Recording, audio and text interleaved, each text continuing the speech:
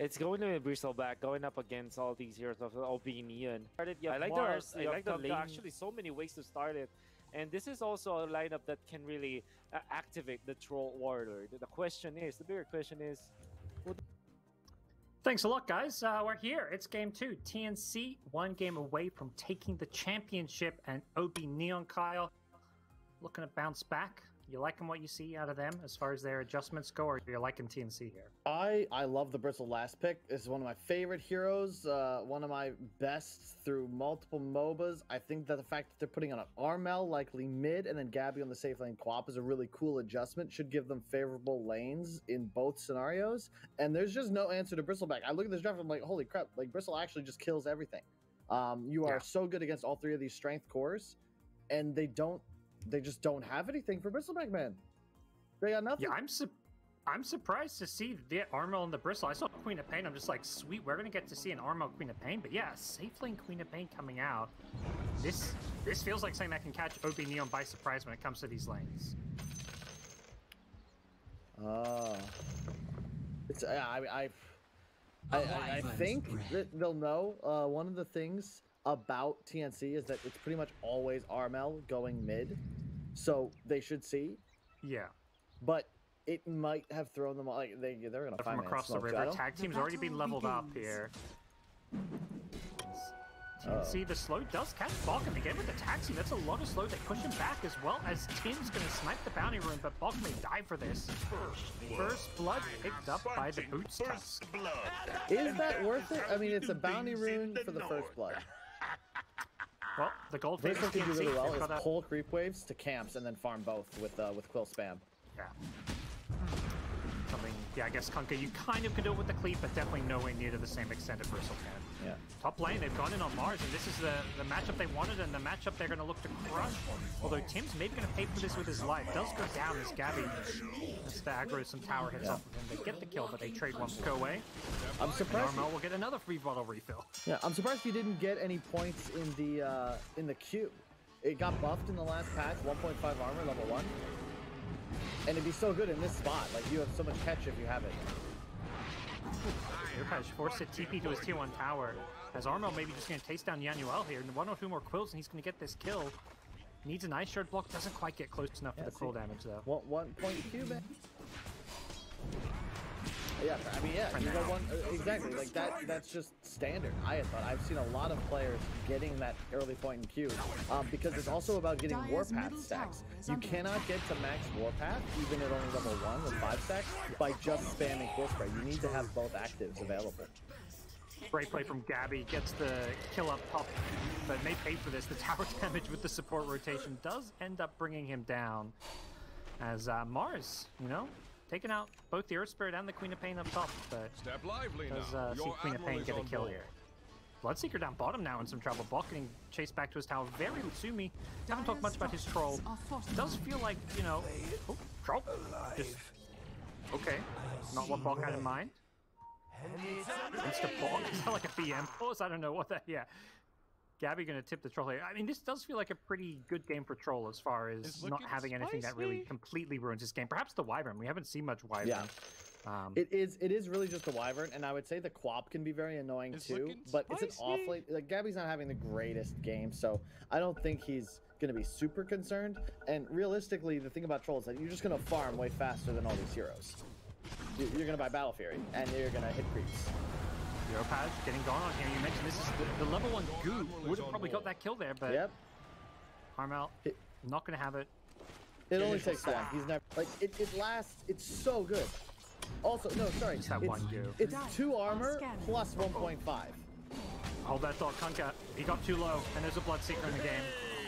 Trying to farm and make some stacks here. He made a nice stack. Guess what? Now Brixel's like, your stack? No, this is my stack. Yeah. Which is typical in a way. The difference is that Bristle has that ability to stay offensive, to run at enemies. You have your own slow. Now he's a DD. He's just going to smack these heroes. And they already committed the boat, so there's some damage block for Yopaj, but he gets stunned before he can TP out. The arena is there to try and bail him out. Armel gets stuck to the arena. He's not going to die here, but he will slow him down a little bit, but he's still just going to thread through them with the DD. You mentioned Stolen Cold Embrace, doing a nice job saving the snowball there as well. Farmel just sitting in his ally Bloodright is just going to absolutely annihil them. Oh, no, kill for him, Cole. looking for a third, triple kill for Armel. Armel's not done, he's on a bloodbath here as Bloodseeker looking to charge forward. It could be play hard next. Is it going to be the ultra kill? You betcha. Mars the only survivor. Oh, an agent stack. Thank you very much, guys. Wow. Wow. Yeah. He is a son. He is unstoppable. He's been top 2, top 3 in SEA consist. Dyer's top tower. With just, you know, the occasional underperformance in some of these online events, like not making it to the major. And Sumi just... Oh, one more kill. No. Ooh, gets the ultimate off. Not gonna... Life still off of it. He's just gonna be pulled in deeper, unfortunately. Natsumi, there's no way you get with this one alive. There's Bok. Okay. The mischance on him. Jason's on though, his Bristleback is just using everyone out of this one. Natsumi, well, he got the ulti off, but it just delayed the inevitable. Yeah, I'd be considering GGing out. It's 10 to 6, but it's like, what do we do, guys? If it wasn't the grand final, perhaps. Oh, the setup, the Winter's Curse. There's a Sonic Wave to follow this one up, and they get annihilated. Down goes the Rubik. Could be DeVille next. Scam. No escape for him. One more scream to finish him off. The roll is there. The scream too. He's in kind of a 1 versus 4 situation. I don't think he wants to be here at all. Like you say, this is entering potential GG territory. Tusk goes up. Guys, you're already outnumbered. It's 5 versus 2. Why are you showing up to fight? Yanuel, well, no, they're going to roll it through. Miss him and catch Yopaj instead. That's a bigger kill. That's the mid-punk effect. They're diving enemy tier 3 towers with this bristle. He is just unstoppable. Tims, maybe bit off more than he can chew. He is going to go down, but Armel, I don't think he's afraid of dying here. They'll get out. Only losing the air spirit. And oh, by the way, they got another Tusk kill. Gonna be a quad mid, and suddenly a Bristleback comes out and just farms the entire map. Roche will go down for free. I don't think do they even give it to Bristle? It feels like Gabbi looks like he's taking it because this Bristle is unkillable. Quicksilver amulet. It's so good on the. You always have a spell on cooldown, or you're not spamming your W if you well enough. Jump in. Top. Well, that's the Aegis down, but here comes the cleanup. Well, maybe not. Bristle's pretty far away, but it's Bok on the Bloodseeker just charging with a Rupture. Another Bloodright coming out. Nice stun coming in. The roll from Tims gets the slow in a couple of gold. Mars with an arena could be able to bring down the Bloodseeker. Yep, Playhard snipes it. Here comes the Torrent boat. Tims getting low, and Bristleback was just on the other side of the map for this one. So finally, it would be Neon get the better of TMC for now. Ooh, thought about ulting there. And yeah, they just didn't have the Bristle running in. That's how you need to fight if you're OB Neon. Get these pickoffs. Fight away from the Bristleback. Do not let RML dictate where these engagements go down. Yeah. Gabbi, he's in trouble. Yeah, he already lost the Aegis. Oh, nice pulled back silence. in with the X, the blink out. Oh. Another cleave. Oh, gets him. Yopaj. A kill. That's basically, you can't kill the Bristle. Pop's the best kill you can get, but he made paper with his life. Yopaj getting slowed down by Armel. Is there going to be an escape here? Does have a TP if he can find himself in a nice spot.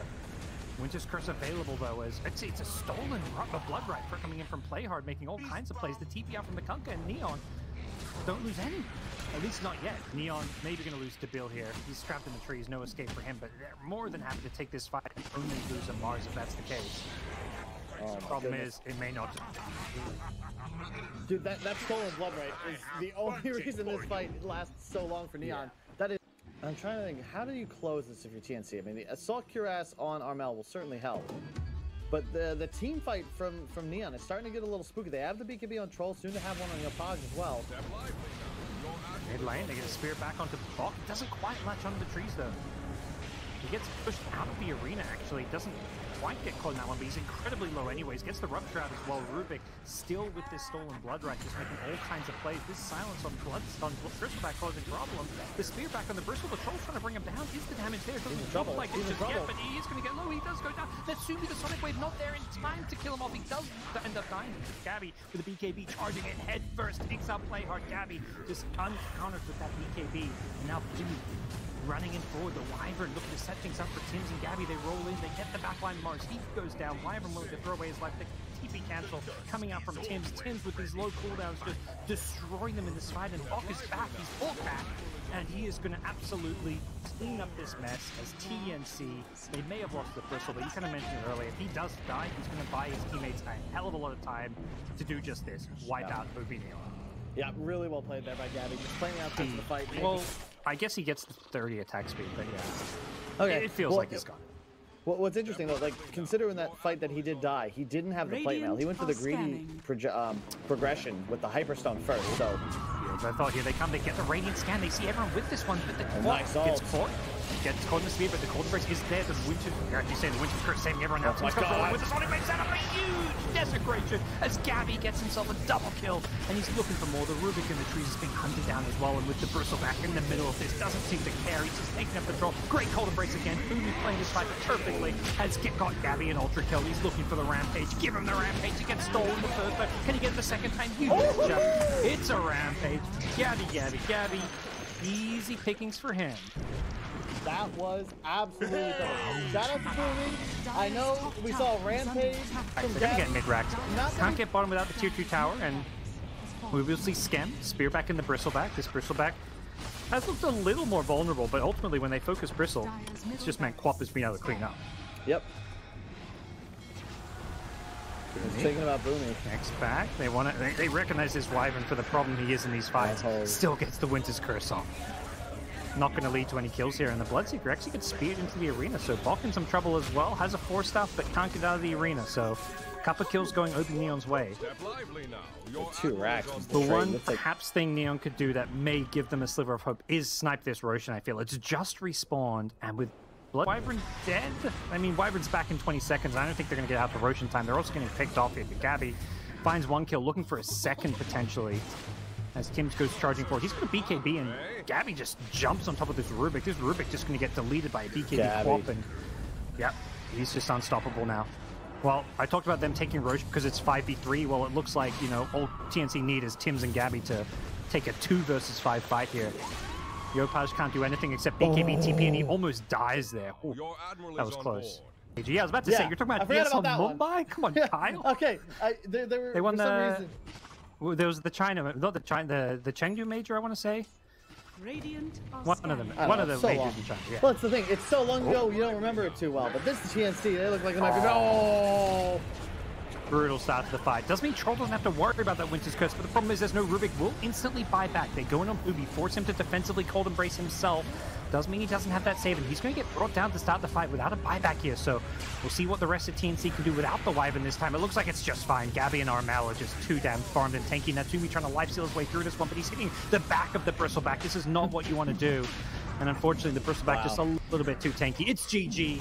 TNC take the grand finals 2-0. That was convincing, Kyle. That was a straight up domination. They look like the best team in this tournament by a margin.